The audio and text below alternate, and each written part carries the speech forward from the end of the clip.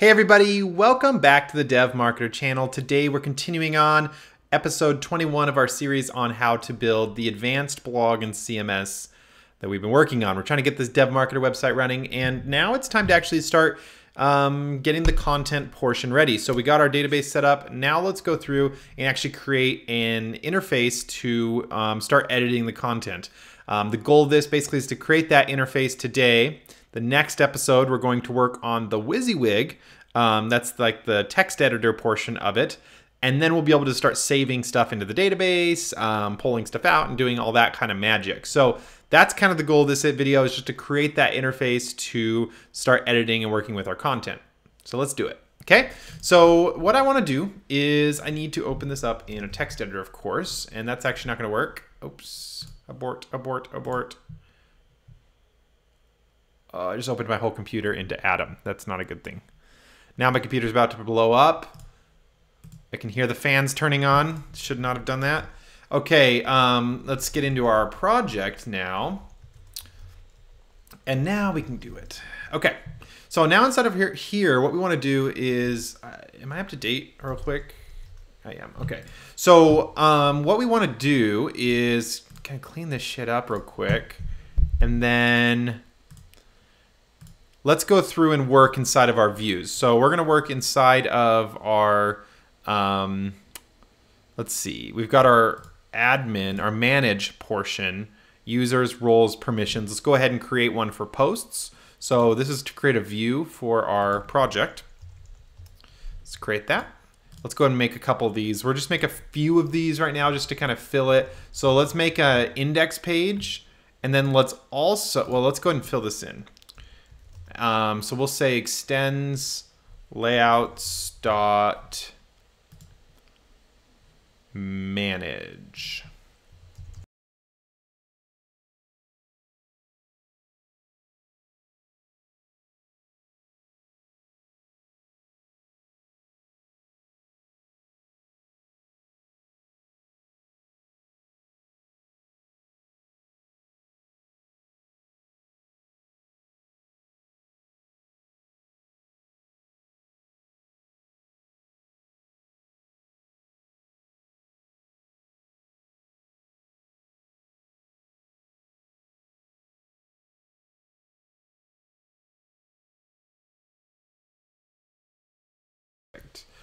Now refresh, let's go to blog posts. There we go, we got our index bot, our blog post page.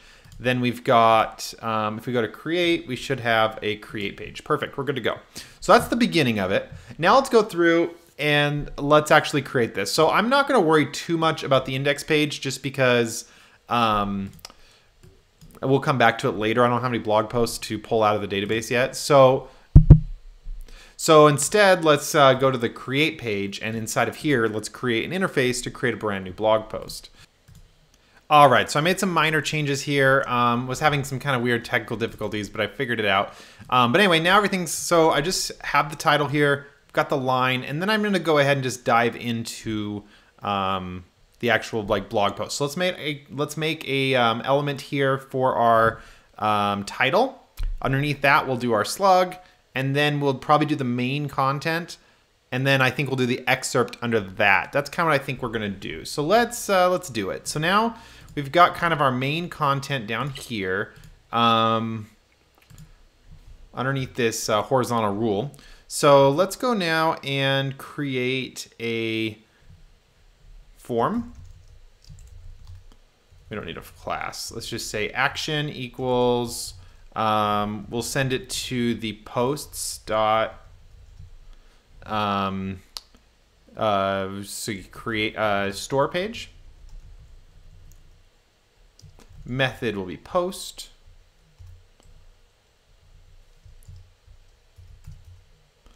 And that's pretty good for now. Now let's go ahead, let's do that CSRF token, and then let's do, let's start inputting stuff. So what we can do here is, actually down here at the bottom, I'm gonna go ahead and initiate a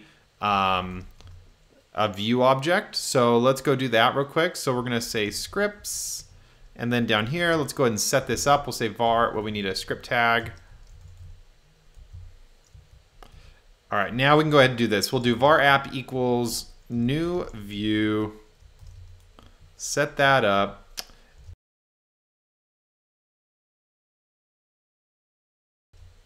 Okay, I think we're going to use view quite extensively on this page, so we'll get that set up. All right, let's see if we have this ID, this app ID, or if I need to create it, because I can't remember.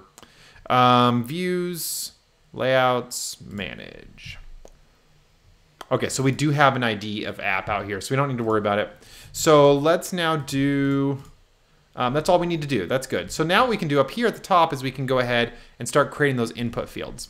So what I'm going to do, just to keep things simple, we're going to go back to Viewify and just reuse a lot of these elements that they already have. So they already have, for example, an input field. We just need a generic input field. We can do usually a big one. Let's see. We'll do a large one. So they just do B field like that. Let's go ahead and input that here.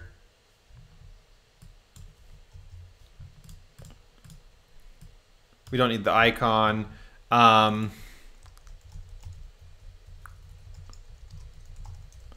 Put some sort of field for our URL. So I like the way that WordPress handles it, and that's kind of what I was thinking about doing.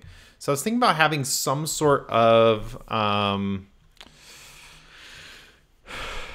basically be like a paragraph tag that's underneath it that just shows the URL and then kind of shows the slug, and then you click a button, it turns that element into a like field that you can then edit, and then you click save and it saves the slug.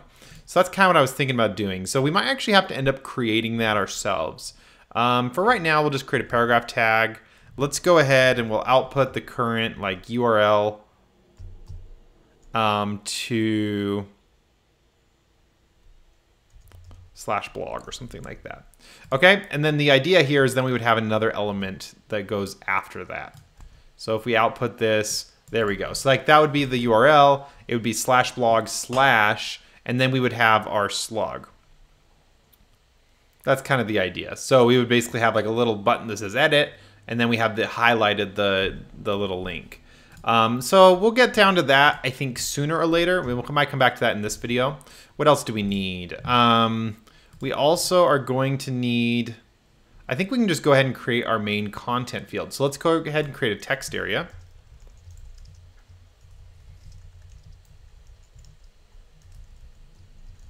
Okay, great. There we go. So we probably want to make this much bigger is my guess, but let's go ahead and make it bigger. So we'll just go ahead and set rows equal to 30 rows, just like that. I think that's good.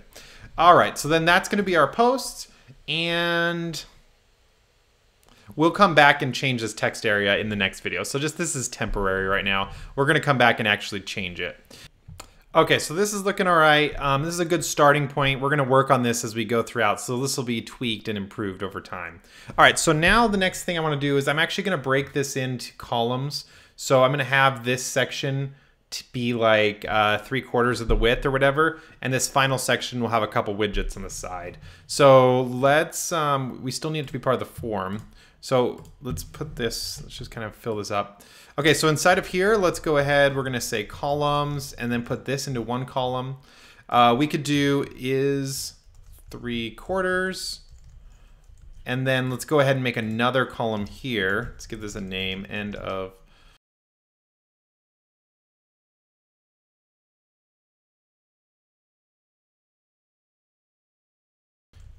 Okay, and then this is gonna be our box over here. So as you can see, kind of pushes everything over, and then we'll have our sidebar here. We'll kind of have our publish widget, we'll have probably an author widget over here and everything like that. So let's go ahead and create these. Basically I want to come back and build these as view.js components. That's kind of the goal. So I'm not putting as much effort into it now because I want to come back and do it as a view.js component. But let's go ahead and humor it here. So let's create an element called like, well, we'll call it card widget, because they will be their own little cards. Let's go ahead and give it a card content, which gives it kind of like a container. And then from here, what we're going to have, this was going to be our kind of the publish widget.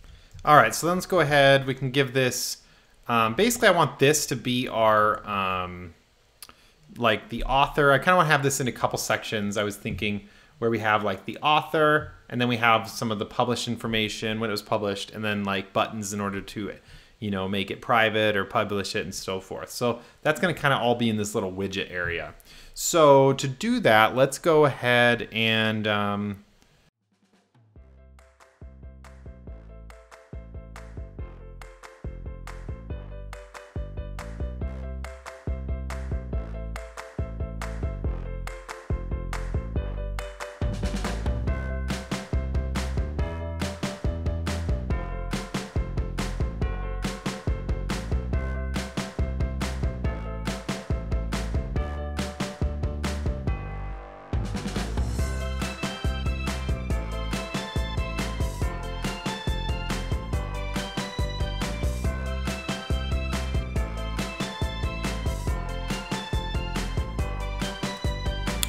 all right, I had to take a quick little break there, but we're back. Okay, so now what I want to do is focus on, let's style this real quick. Let's add a button down here at the bottom too. So let's add another one. We'll say publish buttons area.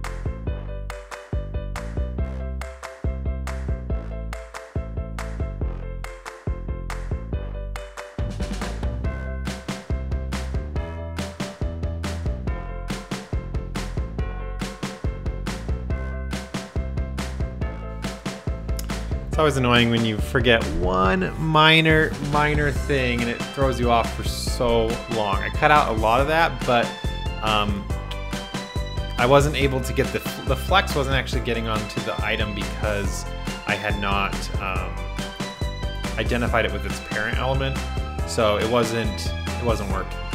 Anyway, now that was the problem. silly little issue. Now we can go back to actually making it look good.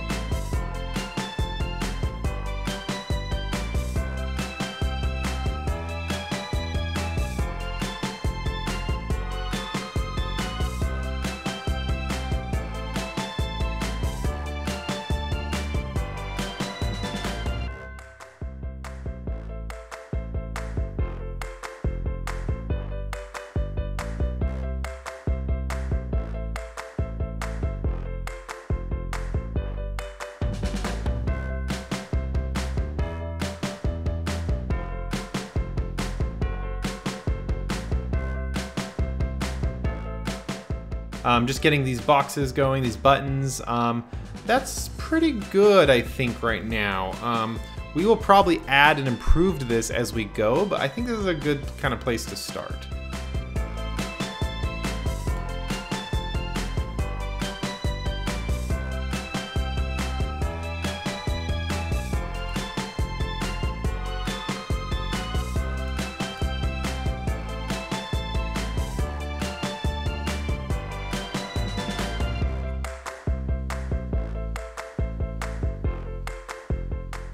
Okay, so I think that's the majority of what we're gonna need for this video right here. I think it's kind of gonna be a good place for us to pick up. There's definitely a lot more work that needs to be done on here, but as we start adding features, it's gonna be a lot easier to just kind of add that as we go. This gives us a good place to kind of get started. What I wanna do here in the next few videos is, actually I think the next video we're gonna focus on building this slug builder. So I want to basically automatically generate a slug, and I want to create an interface kind of similar to how WordPress does it, where this is going to basically figure out its own slug, and then we can click a button to edit it, save it, and so forth, and it kind of looks like a full link. That's one of the things I think we'll work on in the next video. That'll be heavily centered around Vue.js. And then after that, what I want to do is this text area we have here, this is just temporary. What I want to do after, when we get to the next video, well, the video after that, I want to actually work on the WYSIWYG. We're going to bring in a WYSIWYG editor. We'll customize it, make it look good inside of here. And then we'll basically be good to go.